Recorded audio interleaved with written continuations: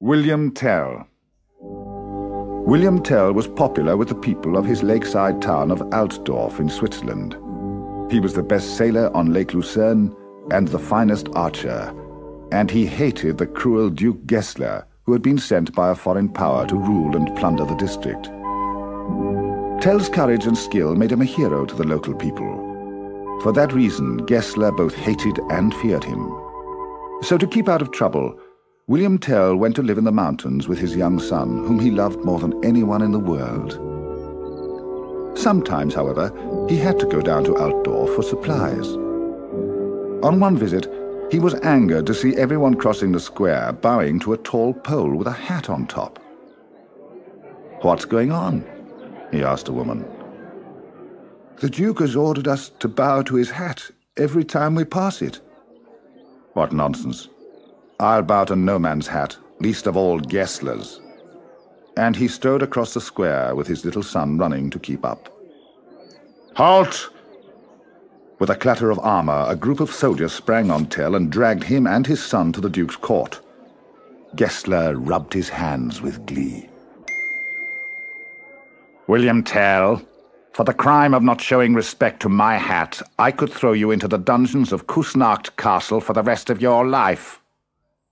But William held his head high and looked at the Duke with a cool, calm gaze. Gessler seethed with rage. Was there no way of breaking this man's spirit? "Yes," he thought with a vicious grin. "Perhaps there is a way." He sat back in his chair. "I've heard people call you the best archer in the land."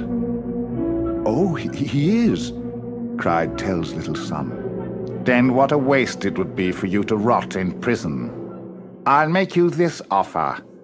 If you can sink your bolt into an apple from a distance of 200 paces, I'll let you go free." William couldn't imagine why Gessler should offer him this chance of freedom. The shot was difficult, but he was sure he could split the apple. So he agreed. They went to the end of a field where a young oak tree grew. The Duke sniggered.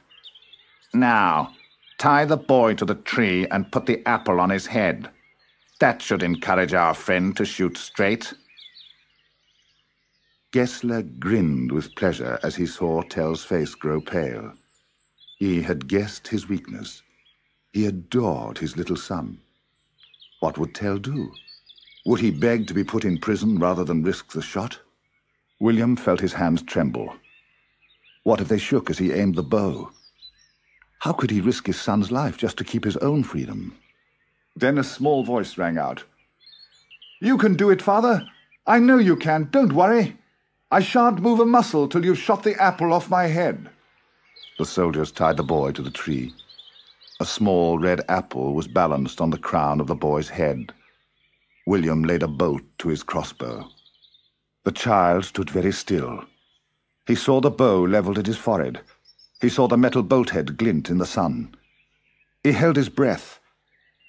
There was a twang, and the apple fell in two halves to either side of his feet.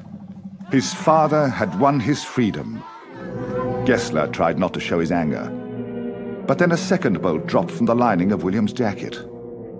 "Why did you take two bolts, Tell?"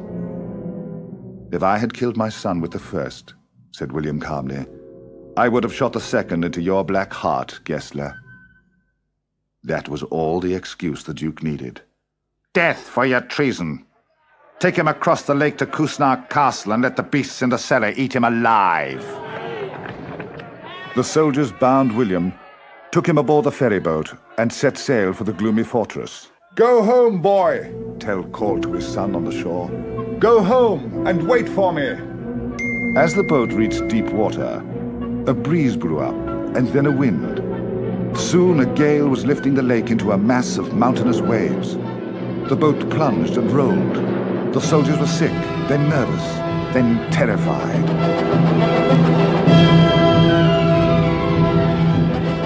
"Only William Tell could sail a boat in this weather," cried the captain.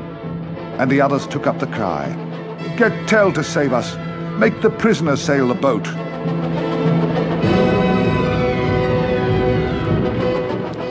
William was untied and he grabbed the tiller, turning the prow of the boat into the turmoil of black rain and spray. He could just make out the jagged rocks of the shore tearing the water like savage teeth.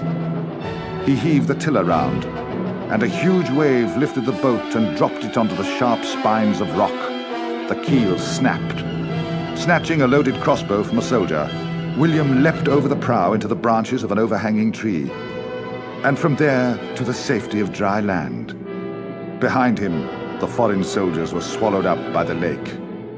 On the far shore stood Gessler, watching in horror the fate of his finest soldiers. Dropping to one knee, William took aim across the stormy lake and fired, right into Gessler's heart. Then, through the mist, William climbed the wild mountainside towards the home where his son was waiting. Within a few years, Switzerland too broke free of foreign rule, and its people recovered their peace and happiness.